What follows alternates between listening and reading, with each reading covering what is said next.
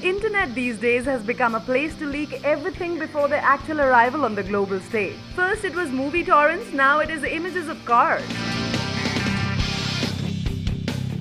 Same has happened to the upcoming Suzuki IM-4 SUV, patent images of which were leaked online yesterday. These images are said to be the production-ready IM-4, and it does see some changes made to it compared to what was seen in the concept IM-4. The images show a car with quite toned-down styling aspects compared to the concept. The biggest noticeable change has been the installation of conventional headlights instead of the LED lights that we saw on the concept. Other changes include smaller wheels and wing mirrors with built-in turn indicators. The images also show that the production-ready variant will not have the roof-mounted spoiler that the concept had.